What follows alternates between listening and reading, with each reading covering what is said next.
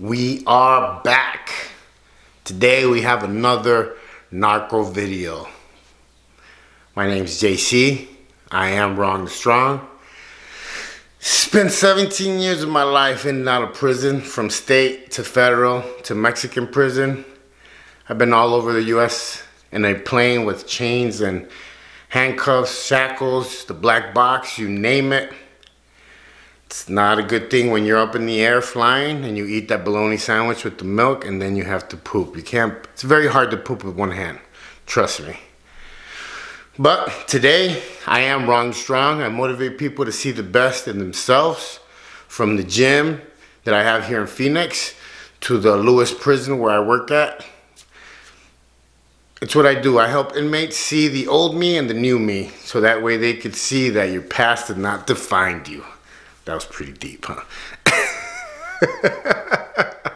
We have a narco story today.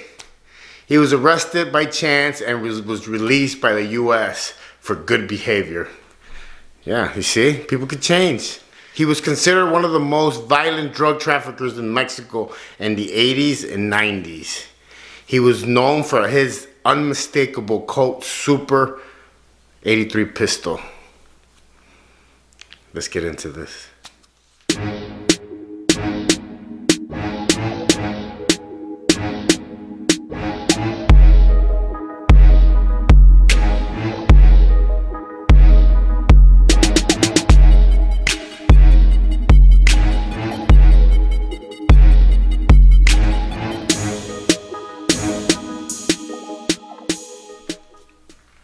What's up, Raza? If you're new to my channel, make sure you subscribe, hit that like button, leave a comment, tell me what you think.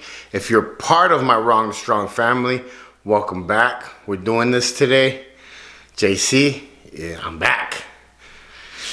I have to catch my breath sometimes because I get too excited when I do these videos. He was arrested when a small plane was moving him from Sonora to Guadalajara, and it crashed. The military discovered him, and thanks to his unmistakable pistol, that's how he got arrested. And this was in June of 1995. He was sentenced to 7 years in the max prison in Mexico. It's called Puente Grande. And they've been telling stories about this prison since, like, when I was in prison in Mexico. It's a pretty big big dog place, I call it. It's where they send the big dogs.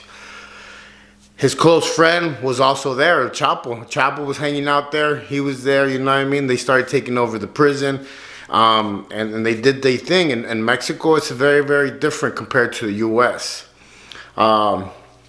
Prison life is very, very different compared to the U.S. So, you know, I've told people in the past, if you have not watched my Mexican prison video, watch it.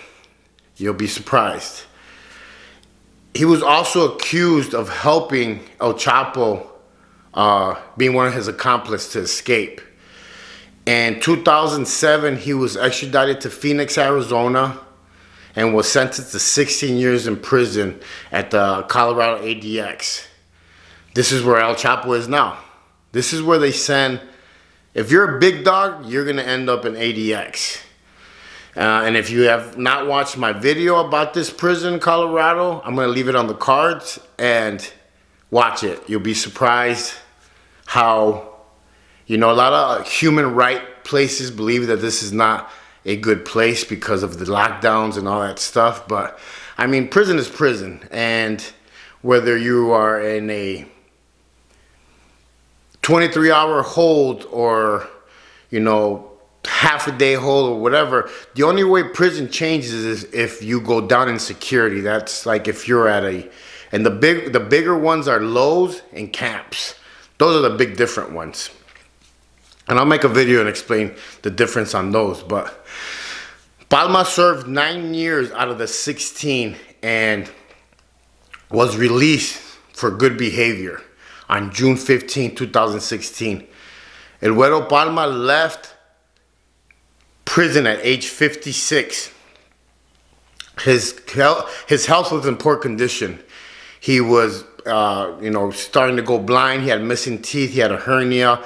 That's one of the big things that I talk about here in the U.S., the prison, when you're in prison, you're really not getting no dental help. You're not getting, it's hard to see the doctor. There's really not a healthcare provider in there. Like there's like you wait years to get like a hernia fixed and stuff like that.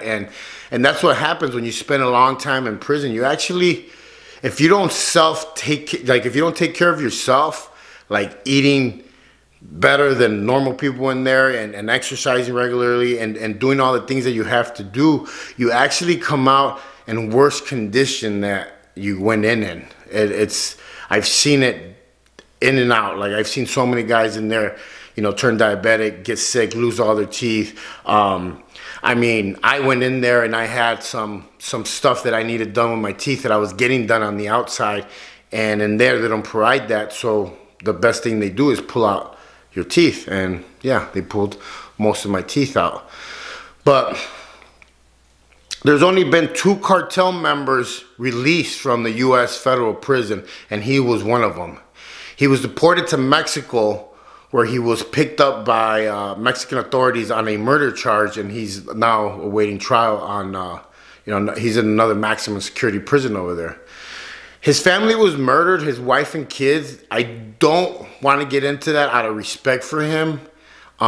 This is, I hate to say it, but this guy was one of my like top favorite narcos as growing up as a kid, hearing corridos about him, stories about him and stuff like this. And just out of respect, I don't want to talk about what happened to his kids and his wife. If you guys care to know about it, they have it on that Narco series by Netflix. Watch it, and if not, look it up. But I'm not gonna talk about it, just out of respect. People don't realize that events like that change you forever. And sometimes, I mean, just think about it. What he had to deal with all those years incarcerated, thinking about the things that he did and the things that were done to him. They change you. They change you for life. This is why I share, you know, my stories, and I share these kinds of stories so people can see the other side of the coin, because, you know, they show all these movies and they glamorize all this, you know, narco life and Scarface, Goodfellas and all this stuff, but they don't show the other side. And the other side is the stuff that you do to survive, and the things that you have to do, and the things that you see. And this creates demons in your head for the rest of your life that you have to live with. And that's the thing, is that it's not what it's cut out to be. The money, the fast cars, the life, it's not what it's cut out to be. It's actually a very hard job. Call it what it is. It's not a normal 9-to-5 job. Like, it comes with a lot of stuff behind it. And that's the thing, is this is why I always tell people I don't glamorize what I did or who I know and how my life was. I share my story so people could see this and actually not want to go that route. Because if you look at every story that I've had about every narco, they either end up in prison or dead, and that's the end of the story. There is no happy ending to the story. He got out, yes, from the U.S. prison, but he was then picked up by Mexican prison, by the Mexican authorities, and taken into Mexican prison. So who knows if he's going to make it out? Probably not. Will he live better years in the Mexican prison? Probably, because Mexican system prison is very, very different compared to America. In Mexico, you get conjugal visits, you get food sent from outside. It's very, very different. But the thing is, it's still prison. Whether the cage is made out of gold, it's still a cage. It doesn't matter. And this is the big picture behind all these stories about all these narcos and everything. Because if you guys don't know, Narcos is actually one of the top rated like series watched on Netflix. Also, Queen of the South. I'll be doing a video on her later this week. And all these people were, you know, the mafia had its time where it was all glamorized. the money, the casinos, the you know, all this stuff. And now it's the narco culture, because now that's the one that's making the billions and the millions and all that stuff. But people don't realize that it's not good. It's really, really bad, and it leaves you with very bad stuff. It's taken me years to actually get better to the point where I'm actually functioning normal. This is why I was in and out of prison my whole life, because I had so many demons that I did not know how to actually be normal. So it is what it is. Eduardo Palma. Share the story today.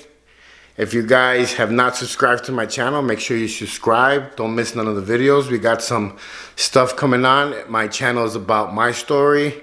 I talk about the gangsters. I talk about the cartel. I talk about everything that has something to do with my story.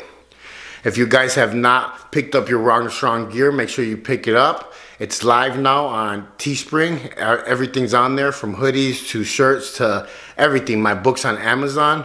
If you guys want to get to know me a little bit more, my second book will be dropped in a couple of months. I want to say 6 months, and it'll be ready to go. The complete story of JC, Wrong and Strong, growing up in Chicago, doing time in Mexican prison, and working for the cartel in Michoacan. So all that's about to be released.